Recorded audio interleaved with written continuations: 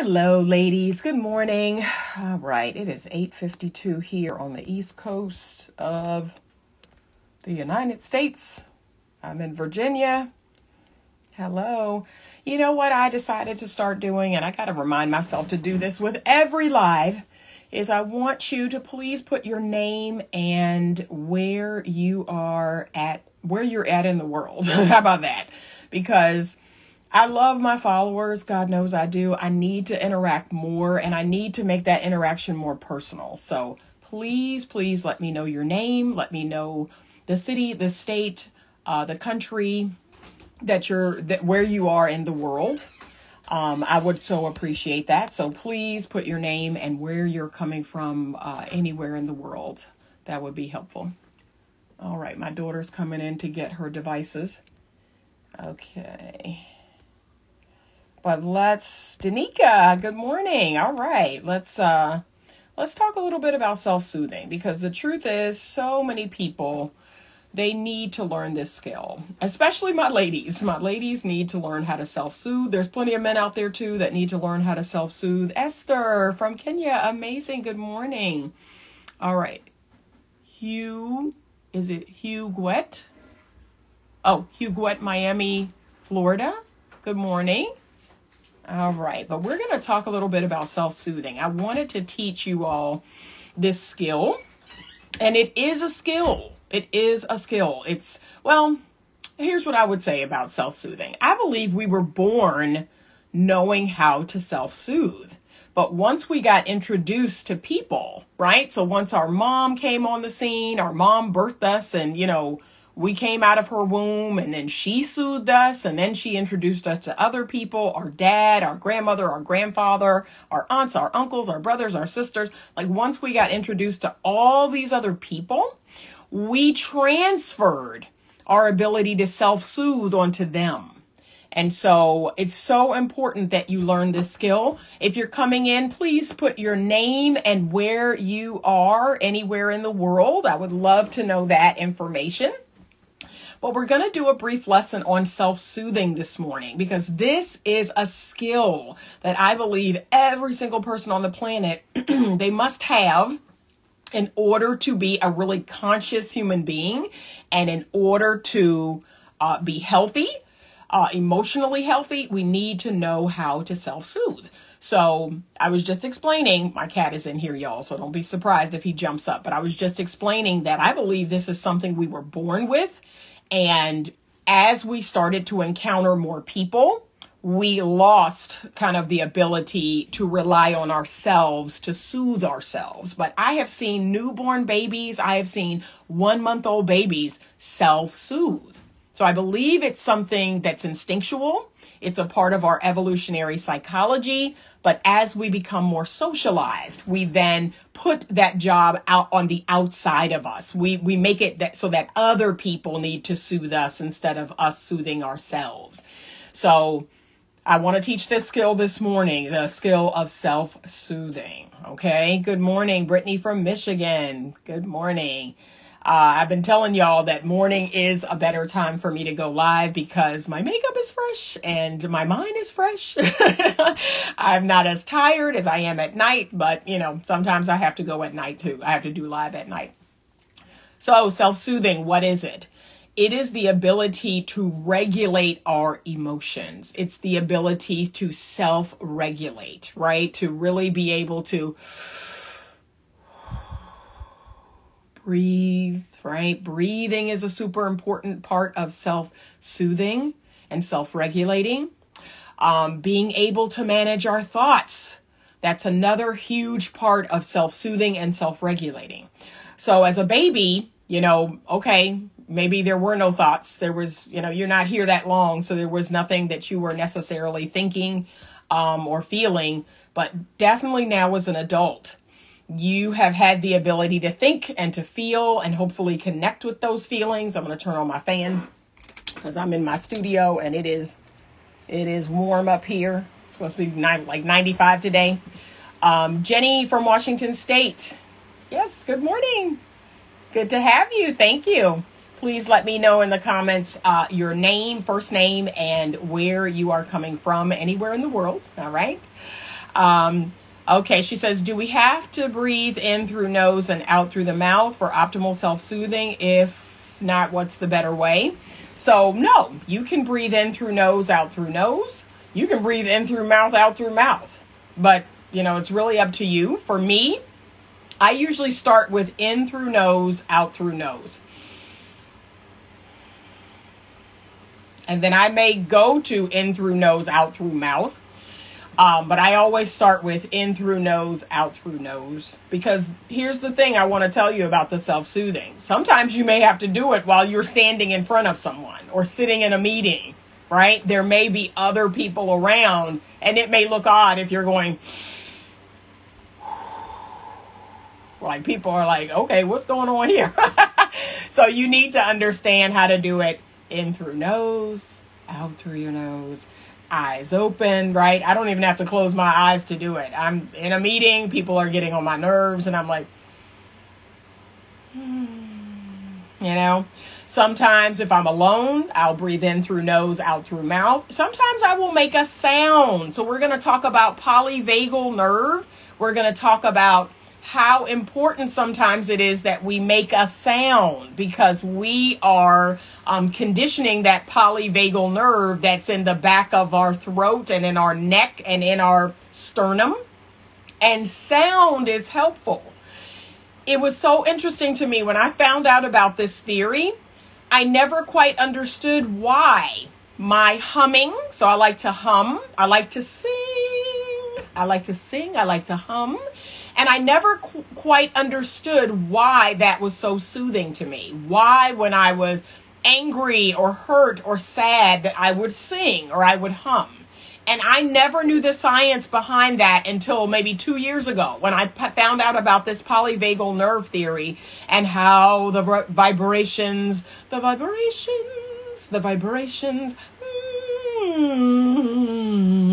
or just making noise, that soothes that polyvagal nerve.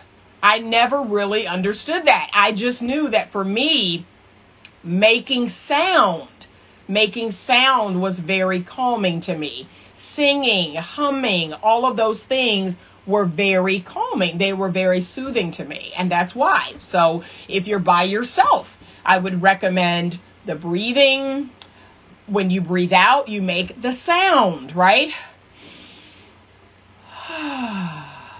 So the ah sound, the oh sound, that can be very helpful. Or om. See, that's where the om. And here's the thing. I want you to try saying that om, and you're going to feel a vibration in your throat, in the back of your neck. You are soothing that polyvagal nerve. That's super important. Okay, I'm keeping up with your comments. Hello, good morning. All right. So breathing. I'm an extreme introvert and don't speak much, but I want you to manage your thoughts for all of my extreme extroverted people. So I am extrovert. I wouldn't say extreme, but I'm an extrovert, an introverted person, not extroverted. I'm introverted as well. But for me, it's the managing of my thoughts. So introverts, here's something for you to know. You're in your head all the time. You're in your thoughts all the time. You are ruminating all the time. And so it's your job to manage those thoughts. Manage those thoughts that you're thinking over and over and over. Are they good? Are they positive? Are they helpful? Or are they negative? Are they limiting? If your thoughts are keeping you in a state of feeling stuck, of not feeling good, then it's your job to manage those thoughts. Did you know that you can think your thoughts on purpose? You don't have to let everything that jumps into your mind stay in your mind. Like, a lot of people don't realize that, but you can think a thought on purpose. So he says, how do you manage your thoughts? So you are going to, first of all, you need to determine if the thought is true or not. And most of them are not. Most of them are just things that you're thinking. They're egocentric, right? Your ego is trying to keep you stuck. Your ego is trying to keep you offended. Your ego is taking everything personally. Your ego loves to make up stories. It loves to make up stories, right? And once you realize that, I want you to just recognize that's not true. Like I say that to myself all the time. So the ego comes in with a story and I go, that's not true. That's a lie. That's a lie. You making that up. See, that's the first response I have to something that I know is ego driven. Oh yeah, girl, they're talking about you. They don't like you.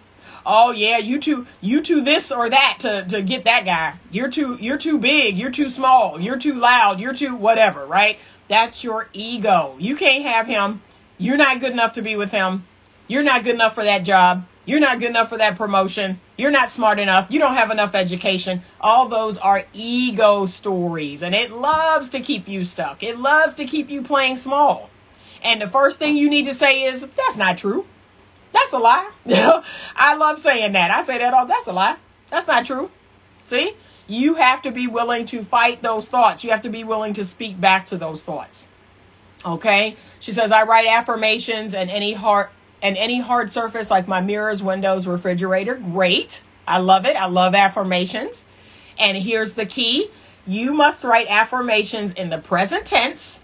So it's as if it's already happened. It is easy for me to manage my, food consumption. It's easy for me to manage what I eat every day. I love eating healthy. I love the way my body looks. I love how fit and lean my body is. I am lovable. I am always attracting, healthy, emotionally healthy, kind, wealthy, generous men, right? We're saying it as if it's true already. So it can't be a when, if, maybe. No, it has to be right now. I am. That's the power of the words I am, is we are proclaiming and claiming it. I am. Okay. Hello from the Netherlands. Yes. So we got to manage our thoughts, especially, extroverts and introverts. You have to manage your thoughts because the things that you're thinking over and over and over, that's your vibration. That's where you're vibrating from. And you're going to attract things that are a vibrational match for sure.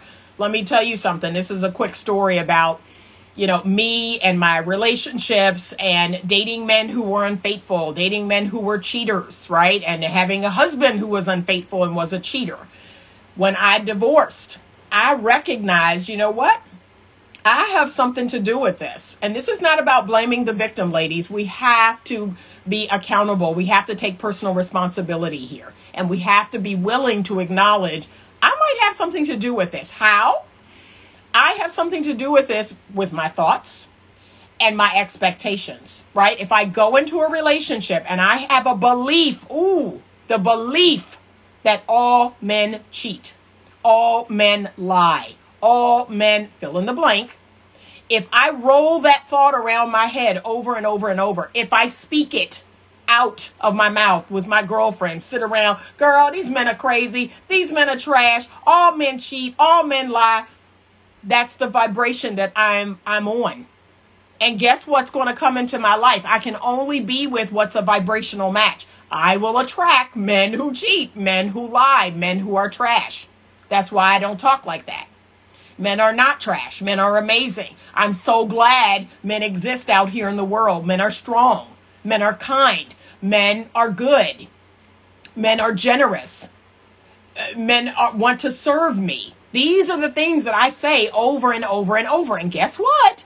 Those are the men that I attract. So after my divorce, I said, okay, I have something to do with this. I figured it out. And I started diving deep into law of attraction, deep into vibration, deep into, being a co-creator, a manifester. I started diving deep into that, deep into my Bible, which is where all of this comes from. And I was like, what in Job, the book of Job, that which I thought has come upon me. See, I can't make this up. That which I've continued to think has now come upon me. That's what it says. Because our thoughts are like magnets and we're thinking and we're speaking over and over and over. And that's our reality. Like we're not going to have beyond what we believe. So if we believe that all men cheat, that's what we're going to have. Because guess what? The way we are designed, we need that to be true so we don't think we're crazy.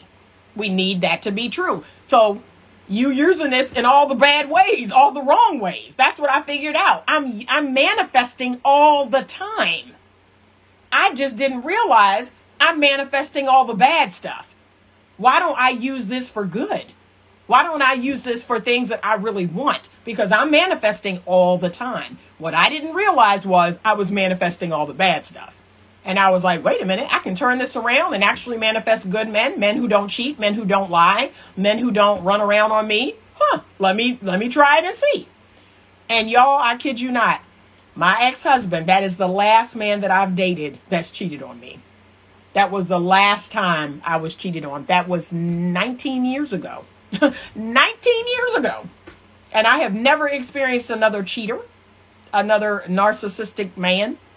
Nope. Has not happened because I create that or don't create that. So I had to change that belief that men are XYZ, all these bad things, right? Because that's what I'm going to get. I'm over that. I'm done with that. And I know this is hard for a lot of people to hear. It really is. This is a hard pill to swallow that I co-created this. I manifested this. Because a lot of us are not even aware. We're not even aware of what our predominant thoughts are. We're not even aware of the things we're rolling over in our mind over and over and over. But this is what consciousness is all about. This is what mindfulness is all about. And I've had to work on this. I continue to work on being mindful. And just like in our dating life, it's like when I say, I want you to date intentionally. Be mindful. Why are you accepting every man that comes along? Why are you accepting every man that's interested in you? Just because a man is interested in me, that's called so what? Like, there are lots of men that are interested in me. And that's called, okay. So, I'm going to run you through a vetting process. I'm going to determine how I feel about you, because that's actually the most important thing. How do I feel about you? That's your place of power. But there's so many women that are just accepting whatever comes along. And whatever comes along ain't great. And I know why a lot of women do this. Because they're lonely. Because they want to be with someone. And they feel like someone is better than no one. But again, you're coming from a place of lack. And that's why you're going to get lack. You're going to get less than because you feel less than. No, I love me. I love my company. I love, dating myself. I love doing things by myself. I have lots of girlfriends. I have lots of guy friends. Like, that's what I don't get. And I'm going to go off here for a second. I had a guy friend tell me that he thinks it's all of my male friends that's keeping me single. He's like, I think your male friends are keeping you single. I was like, why? He says, because you're getting a lot of masculine energy. Like, you're getting a lot of healthy masculine energy. You're going out, you're having fun. You're like doing things with your girlfriends, your guy friends. And it's almost like all of your relational needs are met. And I was like, okay, you may be on to something. I got to think about that. He's like, yeah, all of your relational needs are being met. And I think men who are interested in you can kind of feel that. Like, there's no part of you that's like, yeah, I need a man for this, or I need a man for that, or this or that, or whatever. Okay, he might be on to something, but I digress.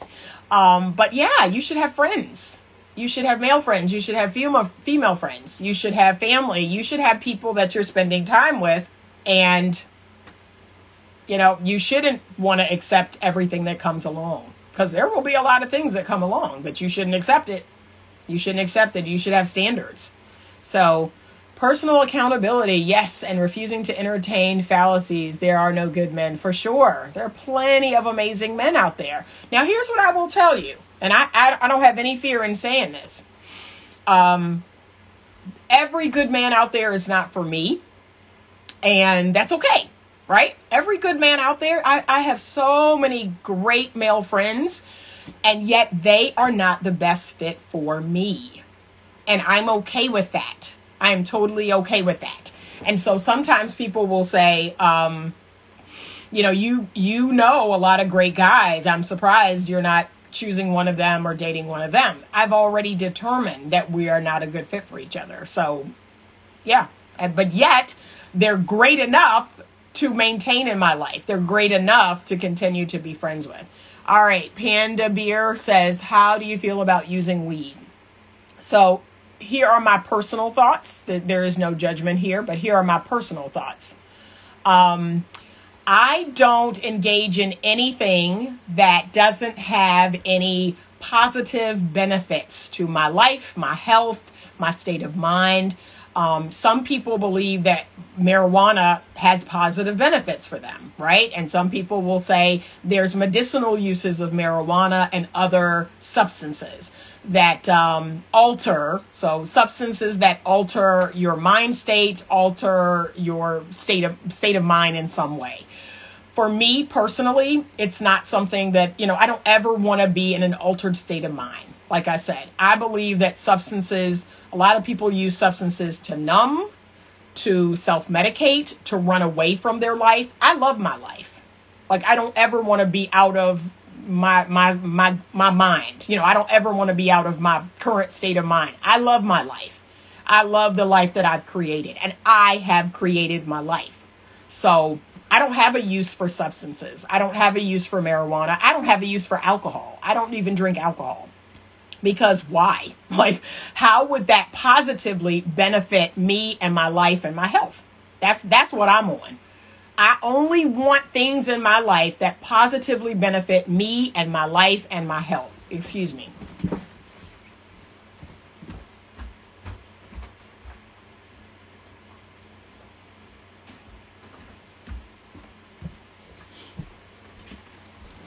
Okay, I had to get a tissue.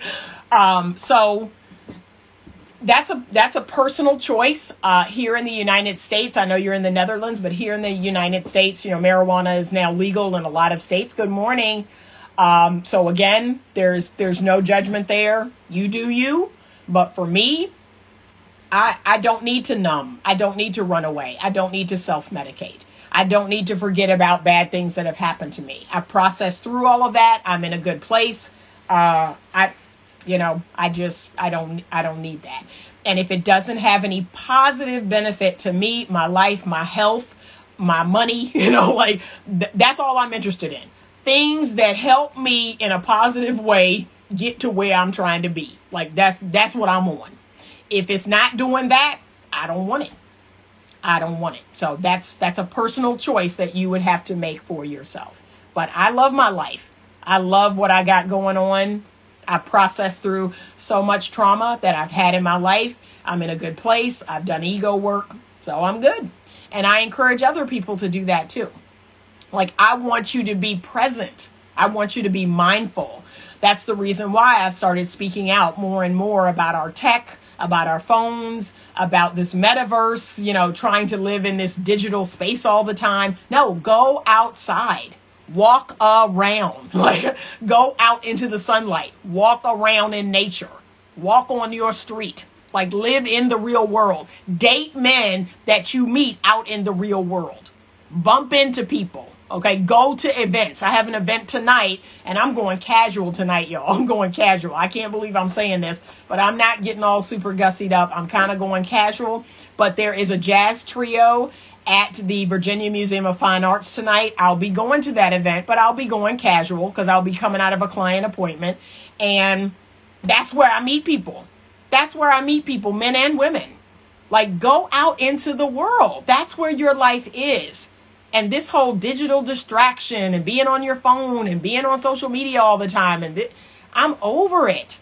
I'm over it. And I've had to learn how to balance between social media for my business. I rarely post on social media for my personal life. People have been telling me that more and more. Oh, you haven't posted on your personal account in ages. Because I'm living. I'm out in the world living. So I encourage people to do the same. All right. Back to the self-soothing, because I done got clear off track. All right. Breathing. That's important to your self-soothing. I want you to choose things that make you feel good. What's a good example of that? So here's what I tell people. You're going to use your 5 senses. That is how you take in the world. Sight, sound, taste, touch, and smell. That's how you make sense of the world, right? And so sight, what are things that make you feel good when you look at them? So for me, it is pictures of French bulldogs. It is puppy and baby videos of babies laughing. It is sunrises. It is sunsets. It is waves on the beach. It is pictures of beautiful, handsome men. It is, what else? When I see it, I love funny movies, and I love watching stand-up comedy. Yeah, there's so many amazing things that when I see it, my plant babies, when I see my plant babies come up, that makes me feel good. When I'm watching the animals outside, that makes me feel good. So what are the things that when you look at them, they make you feel good?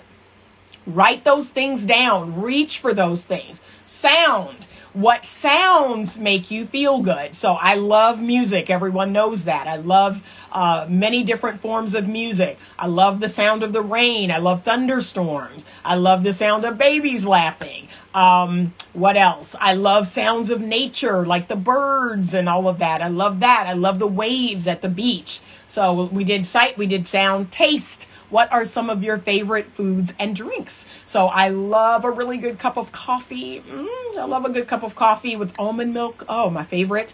I love fresh baked bread. I love hot chocolate chip cookies. Those are my favorites.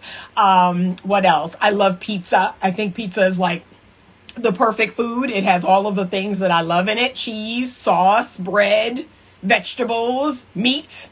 Everything I love is in pizza. So pizza is like one of my favorite foods, especially a really good thick crust deep dish pizza. So we did, let's see, sight, sound, taste, touch. So touch is what touches you and what you touch.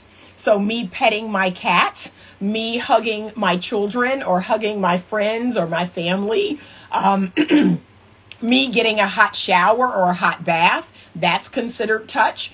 I have my fuzzy pants, my fuzzy socks. I have my blanket. Ooh, my massage chair. My massage chair, that's one of my favorite touch things that makes me feel good. I love sitting in my massage chair. Oh, that's one of my favorites. And I love getting massages, okay? The last one is smell. What smells, when you smell them, make you feel good? So my favorite smell in the whole world, you all, is fresh cut lemons. I have fresh cut lemons every day. I cut a lemon. I cut a lime. I just soak in the smell. I don't know what it is about that smell, but it makes me feel amazing. I smell it, and then I squeeze it in my water. So I do that every single morning. One fresh cut lemon, one fresh cut lime. I smell it, squeeze it in my water. I'm good to go for the day. So those are some of my favorite things when I think about the five senses, right? Sight, sound, taste, touch, and smell. I want you to make a list of your favorite things. And these are the things that you're going to reach for. These are the things that are going to help soothe you when you're upset, when you're feeling bad. I don't want all of those things to be food, because some people have been saying, oh, that's my weakness, is I keep reaching for my favorite food when I feel bad, and that's contributing to a whole host of other problems. So it can't just be food. You have 4 other senses. I want you to use those 4 other senses and pick things out of them that make you feel good, okay, that are not going to add extra calories to you. She says, how do you protect your energy when with other people? So again, the ego work is super important. You have to learn how to detach, right? We are built to bond. We are built to attach to people, but you also have to learn how to have healthy detachment. You have to learn how to detach yourself in a healthy way. Okay. So that looks like my ego recognizes that what this person is saying, what this person is doing, it has nothing to do with me. It's not about me. It's about them. But see, when you don't do your ego work, you make things that people are saying and doing, you make it about you, and it's not. Like the whole time that someone's sitting there giving me their unwarranted and unsolicited opinion, guess what I'm thinking? This is not about me. Like, this is not about me. Yeah, this is not about me. Oh, that's not about me. This is not about me. That's what I'm thinking. And I believe it. It's about you. You're giving this advice because it's what you would do. It's what you want or don't want. It's not about me. And sometimes you have to repeat that to yourself over and over and over. This is not about me. This is about that other person. This is a big part of doing the ego work. But I also want you to consider not being around people that aren't positive, that aren't giving you anything of benefit. Like, again, as I stated in the beginning, you are the creator of your life. One of the things that drives me absolutely crazy when I'm in counseling sessions or even in coaching sessions is people believe that other people are doing things to them. Everyone's doing something to me. No, they're not. No, they're not. They're doing them. They're just doing what they do. And you, as the creator of your life, you get to determine how you feel about it. You get to determine if you participate. You get to determine if you stay around. That's it. You have to take your power back. And power is personal responsibility. When you take personal responsibility, you're taking your power back. You're saying, I get to choose whether I participate or not. I get to choose whether I take it in or not. I get to choose whether I listen or not. I get to choose whether I make it about me or not. You have the power to not make it about you. I do this all the time. This isn't about me. This is about you. This isn't about me. So, but you have to do some ego work in order to really be in that space where you can feel good about that. But a big part of your self-soothing is you have to do the ego work. You have to recognize whatever's happening in this moment, it's not all about me. It's not personal and it's not all about me. But our egos like to make it about us. Our egos love to make up stories. It loves to tell these stories about how people are treating us and how they really feel about us and what this means. And like, we love doing that. And I just don't do that anymore. I'm like, I take more things at face value. I don't make it about me. I don't take it personal. I'm like, it's not about me. That's it. Self-soothing also means that we are going to make a conscious effort, right? So we're going to mind our thoughts. We're going to make sure that we are keeping track of our thoughts. And if those thoughts are negative, if they're not pushing us to greatness, if they're not helping us to be better, we're going to trash those thoughts. And we're going to think good thoughts on purpose. You can do that. What's another good way to learn how to self-soothe or self-regulate? You can take space from people. And I don't understand why more people don't do this. Like, I really don't understand how people stick around and let people talk to them any kind of way, do them any kind of way, talk, just yell, scream, just do them any kind of way. Like, I just don't get it. Like, I'm not sticking around. I'm not staying in a room with someone who's screaming or yelling or talking to me any kind of way. I'm just not. I'm not sticking around for it. So I just don't understand that. Like, you can control yourself. You can leave that situation. You can hang up that phone. And I have. I'm like, hey, got to get going. All right, bye. See? And now peace has been restored. I don't understand why people don't do that more. Like, you have the power to restore peace in you. I have the power to not let things in. I have the power to not take things personal. I have the power to walk away. But again, it's the ego that's keeping us stuck there. The ego is telling us, nope, you got to stay right here. You got to fight. You got to stick up for yourself. And there will be times when you have to do that. But there are plenty of times where you're like, I don't have to put up with this. Like, that's the first thing I'm thinking. When someone's talking crazy, when someone's doing something crazy, I'm like, I don't have to put up with this. I don't have to sit around. I don't have to stay around for this. So like, that's the first place my mind goes. I don't have to put up with this. I don't have to stick around for this mistreatment. And I'm not talking about the situations where you're at work, you can't get up and walk out of the meeting, or, that's when the self-soothing is going to come in. But there are times where part of the self-soothing is get gone, leave, go about your business. And be like, I don't need to listen to this. Like, I'm good. We straight. I gotta go. And you do that. That's empowering you. That you don't have to allow people to mistreat you. That's it. Okay? I hope these tips were helpful. There are so much more. I'd love to be your coach. I'd love to work with you if you feel like emotional regulation or dysregulation or self-soothing is a struggle for you. Managing your thoughts, all of those things. I'd love to be your coach. I work with women, of course, on their dating and relationship life, but I also work with women on building their self-esteem and their confidence. I also work with women on learning how to regulate themselves emotionally. I work with women on law of attraction. I mean, there are just so many things that we need so we can be our best self. So there's so many topics that I can help you with. If you want to set up a coaching session, please DM me, send me a DM, or you can go to my website, www.betterlovemovement.com. Click on the services tab and you will see all the services there that I have. But yes, I believe that we are in the greatest time ever. We're in a time right now where there is education, there's knowledge like coming out of our ears, and we need to take advantage of it. We need to learn these skills and these tools so we can become better people. I think that's why we're in the situation we're in with the relationship stuff, is they need to learn. They need to learn some skills and some tools, and they need to start applying things so much. Okay, she says, this is just what happened to me last week. Okay, great. I'm glad that it was helpful. Yes, and I want to catch women younger. That has always been my goal, to work with 20-something-year-olds and 30-something-year-olds. I want to work with women younger. I want you to have the life of your dreams, and I want you to have it younger. I have the life of my dreams, but I'm 54. So, and I still haven't met my husband yet, y'all. My life is going to get even better. My life is getting better and better and better. I still haven't even hit my top 5 goals. Life is only going to get better for me, but it's pretty great now. And again, I want women to experience this younger. Like, it makes me sad that women in their 20s and their 30s are miserable. I'm like, what? What? I want you to have happiness and health and joy and love and everything you want. And I want you to have it younger. I don't want you to wait until you're in your 50s or your 60s.